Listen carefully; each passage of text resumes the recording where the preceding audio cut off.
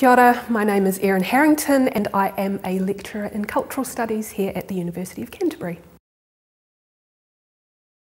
Cultural studies isn't really a discipline, it's more of an approach. So in cultural studies we take all of the tools that are at hand to us in the arts and the humanities, including from subjects like sociology and music and media and political science and various other forms of the art, and we apply them in new and interesting ways to a variety of problems. The really good thing about this is that we get to look at culture in all of its diversity, both high culture as well as low culture, popular culture and the everyday. This means that we get to focus on things like race and ethnicity, class, the relationships between people and animals and the environment, gender and sexuality, as well as other issues pertaining to us in Aotearoa New Zealand, such as decolonisation. Cultural studies and these topics are really important because it allows a really complicated and complex worldview. One of the key things that you get throughout our courses is that we are not interested in simplifying issues down into something that can be easily kind of explained away. Instead, we are interested in understanding the world in all its complexity, and that means you have to have complex, interesting and critical tools.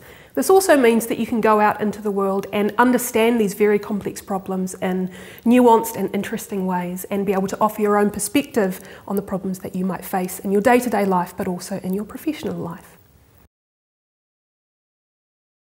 Cultural studies, like many of the other subjects in the arts, is really interested in things like writing and argument, rhetoric and critical thinking. But in particular, we offer courses that allow you to develop the skills to attack these very complex critical problems. So yes, you're engaged in critical thinking, but you're also drawing from a really wide skill set and a really diverse subject base to be able to address these complex skills and problems. On top of that, of course, too, you are engaging in creative work, you are being able to bring your own ideas and examples into the work that you do, and it's a wonderful way for you to marry your interest in the world with broader issues and problems. Why study cultural studies at UC? It's the only place that you can do cultural studies as a degree program, and that is as a major or a minor within the BA. One of the great things that we're able to do is to bring together subjects from 15 different disciplines, including things like sociology, music, media, history, Māori and Indigenous studies and so on, and you can package them into a degree that is tailored just for you. Now you can pick and choose subjects in a manner that you see fit, or you can follow one of a series of pathways that we've built if you'd like to focus on something more specific.